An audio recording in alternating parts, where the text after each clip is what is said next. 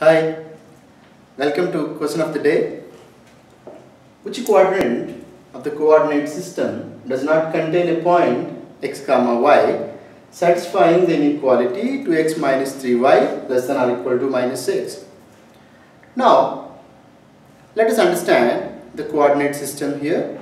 The quadrant 1, the coordinate system enables us to locate points on a plane, and the quadrant 1 has points whose coordinates are positive, both x coordinate and y coordinate are positive, and second quadrant x is negative and y is positive, and third quadrant both the coordinates are negative, and fourth quadrant x coordinate is positive and y coordinate is negative. Now the problem asks which quadrant of the four quadrant, which quadrant does not have a point satisfying this inequality.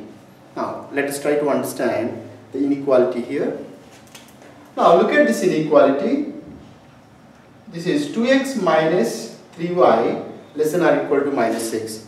For a quadrant does not contain a point, it should not satisfy this inequality. So when this inequality is not satisfied, in case x is positive and y is negative, let's see what happens here.